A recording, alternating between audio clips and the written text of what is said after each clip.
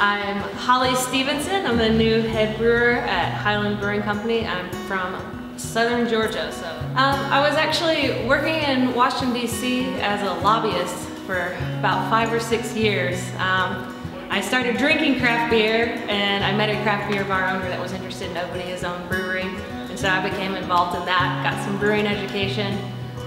So I ended up spending a couple of years involved in craft beer in DC before moving out to San Diego and working for 3 years at Stone. I started as an assistant brewer in the cellar, moved my way up through the ranks up through the centrifuge filter area, the brew house. I was a brewery trainer for a while, and then I ended up for a year being a brewing supervisor. I got to know Highland when I was in DC actually. So we would drive a van down to Raleigh, pick up a bunch of North Carolina beer, drive it back up to DC and sell it as a one night only, you can only get it here sort of thing. And so I got to try Highland beers that way many years ago. And I was impressed by the quality and the sessionability, and they definitely stood out from the pack that we brought back with us. You know, little did I know I would be working here many years later.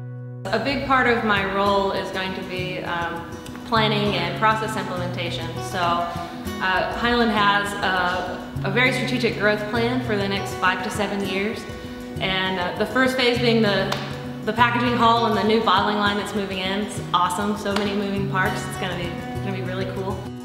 I am very happy to get the chance to brew a very hoppy, sessionable IPA for Highland. I'm looking forward to that. I'm also looking forward to helping to grow our cask program and hopefully eventually also our barrel aging program. So in 2 weekends, I've probably hit up about 8 breweries already. So I'm doing a good job, getting a good head start.